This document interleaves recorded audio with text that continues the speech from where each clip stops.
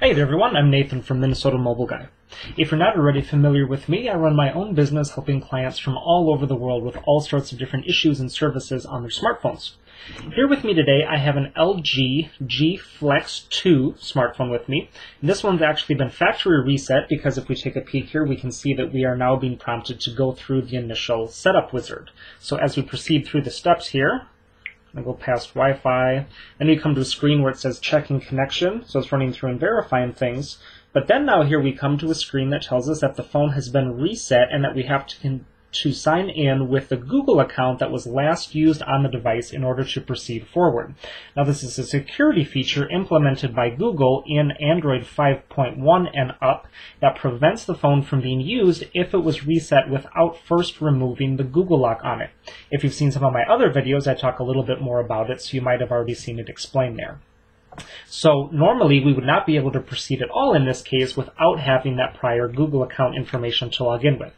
But my business offers a service to be able to remove that lock from this type of phone, and that's actually exactly what I'm going to do here with this one. I'm going to run a quick program here, and then once the phone reboots, we'll be able to see after that that the lock is in fact removed and we can access the phone as normal.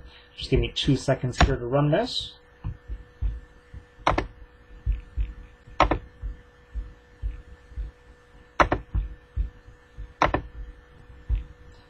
Alright, there we go. So that's just finishing up, and we can now unplug it, and I'm going to turn it back on here.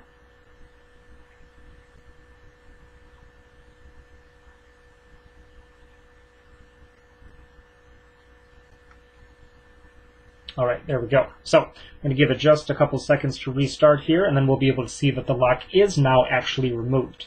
There are several different types of situations where this might happen. Two of the most common, though, are that either you are sold the phone by someone who's dishonest about the phone status, and they don't tell you that the lock is enabled on the phone, or I've also had plenty of clients contact me because they accidentally locked themselves out of their own phone.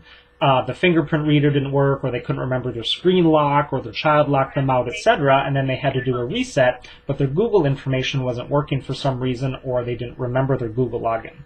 So in any case, no matter what, if you have a phone like this with the lock enabled, then I would be able to help you out.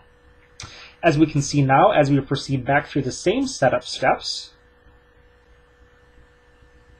I'll give it a second here to check whatever it is that it needs to.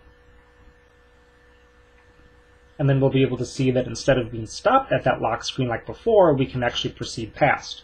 So now the phone's actually asking us for our name, which we never saw before during the setup. We were stopped at that lock screen, so that's a good indication that the lock is actually removed. And now we can keep going through the rest of the options that it asks us to set up. We're just going to go ahead and skip all through them for time's sake and get through to the home screen here as fast as possible. Alright, there we are. We are all set. We are now at the main home screen, and this phone can be used just like a normal device now that that Google account lock has been taken off. So, if you have an LG G Flex 2 and would like to get the Google account lock removed off of it, go ahead and get in contact with me. All the contact details will be right in the video description, so just check there for them. Make sure to check out all the other videos on my channel also, as I offer a lot of different services for a lot of different phones, and I'm sure you'll find something there that interests you.